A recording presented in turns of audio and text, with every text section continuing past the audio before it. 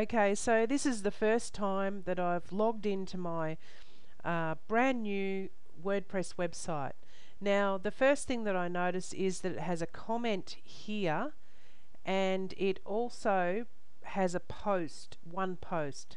So if we go into the post section, okay, we are going to simply delete that. So all we have to do is press on trash, because that is just a sample post. So that means that we've got a clean WordPress website. Okay, so a couple of the things that we have to do now is go through the settings of the website. And we also need to, put some plugins in and change the theme and make it beautiful. But first we'll go to the settings menu here, just click on that and you'll see this here. So the first thing is the general settings, okay? So we can just have a quick look at this, where I have put the name here, Best WordPress Themes. Okay, so that's the name of the website, that's fine. Then I've got a tagline in there, and in the tagline I've used my keywords again. So I've got them twice. Okay, now here we can decide whether we want to use the www dot, right, or just go straight like that. Now it used to be that you had to have the www in front of your name, but you don't now. Now this makes it a little bit shorter and easier, so I'm going to go with that. Okay, then we've got my email address here. Okay, so that's fine, so you can check that if you want to. Now you can change it, update it, or whatever you want to do. Alright, now this one here, it says membership. Now if you press anyone can register, you need to have some kind of security on your website, because people will be registering like crazy, and also you'll get spam and stuff. So you can tick that box, but you need to get a security plugin. But if you're just a new person at this, so just keep it unticked so people cannot just go in and register. Okay, now when, just say you did tick it, if a person did register, they would automatically become a subscriber. That's okay. That means that they'll probably get updates sent to them and stuff. But you do not want to make them an administrator, an editor, or an author, or even a contributor. Because one time I had a blog set to contributor, and people were registering and just filling up my website with spam articles. So just remember that this is quite an important setting right here. Okay, I'll skip these, just leave them. The date format, you can muck around with that if you want to, but there's no point. Okay, the time format, blah blah blah. Right, so if you've changed anything, just press save settings or save changes at the bottom. Right, so now we go on to the writing section in the settings. Okay, so now at the moment 20 lines for the post box. Now what this means is, I'm just going to right click on the posts and open in a new tab. Now when you're writing a post, this is the space that you have to write your article in. Okay, so I'm going to go to my thing. Now just say I wanted to add a new post, I'll press on this and the add new post comes up, and you can put your title and your writing in here and all that. Now the thing is, this space between here and here is 20, so if you double it and make it 40, then you'll be able to see more. Some people have it on 10 and you can only see half as much as that, and it's quite difficult. Okay, I'm going to come back and show you how to make a new post later, okay, because that's going to be a separate video. Alright, that was just one thing, because we're on the settings thing at the moment. Right, so the next setting, convert emotions. Yes, you can do that, it's not important. This one here, once you have put the categories in, you should come and change this default post category. Because just say you forget to choose a category for your post, well, it will be put in the uncategorized section, and you don't want that. For this website, it's called Best WordPress Themes. I would make a category called Best WordPress Themes and make that the default post category, okay? Because that means that anything that doesn't get categorized will go into there, and at least it's in somewhere. Okay, we've got different ones here. I'm just going to leave it on standard. We can't go into everything here, as you can see. Not everything is important. Okay, so we'll go down. Now, I don't even fill this out. I can skip it, but if you've got a POP3 account or whatever you want to put in there, go for it.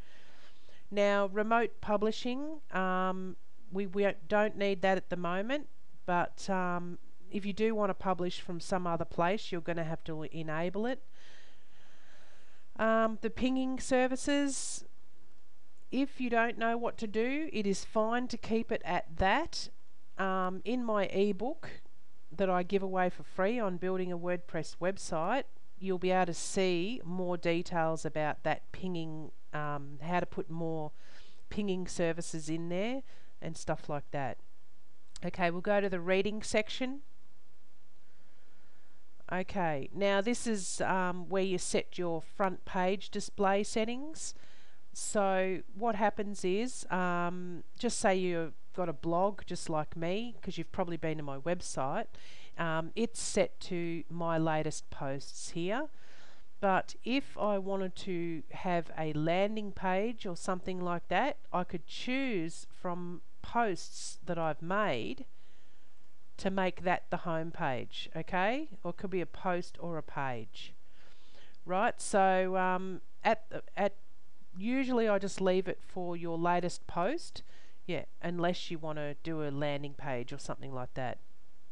Okay, this is how many blog posts or pages will show up on the front page, and this is the ones for the RSS feed and that.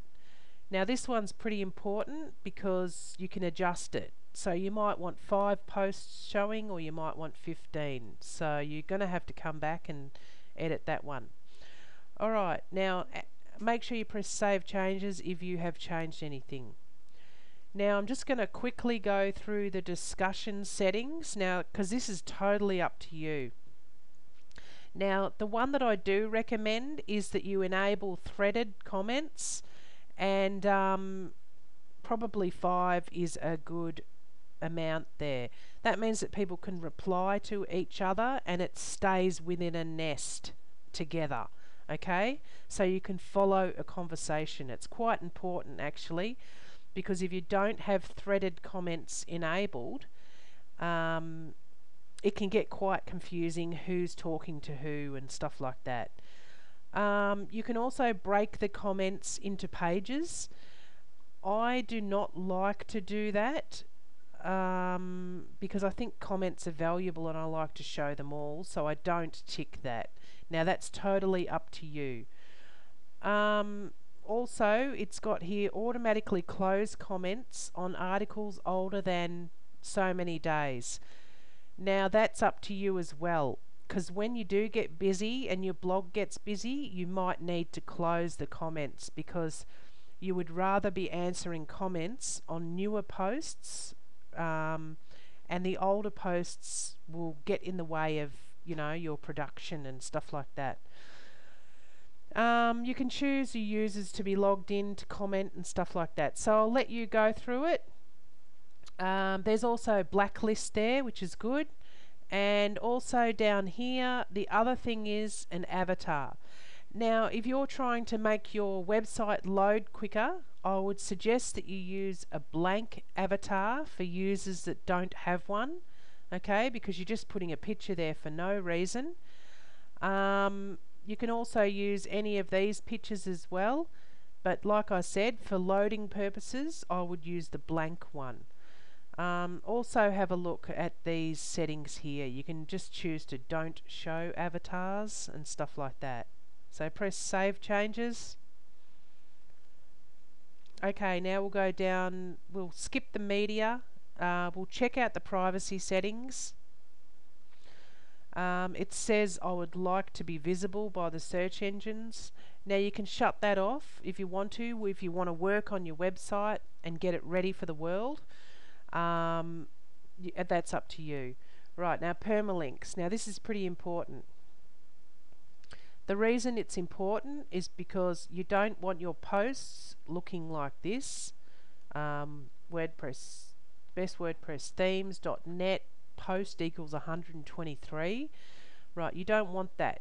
You want, let's just click on this. This is what you actually want. This is the one that I use. I use post name. Okay, so what I'm going to get is the domain name slash and the post name, okay, which has usually got its keywords in it and stuff like that. So this is what I use. I don't put year or anything like that. I don't put archives. I don't put anything else because I do not like putting a year in there, because I might grab a post from 2009 and I might fix it up and repost it. Now if I had a date in there, that would mean if I wanted to repost it, it would change the URL of the post. Okay, so this is what I do. I'm sure there are different ways of doing it, but I just have it simple, straight, and just have the post name. So I'm going to press Save Changes there. Alright, now that's enough settings for now. They're the basic settings. In the next video we will probably create categories and then go on to add some plugins. Okay, see you later.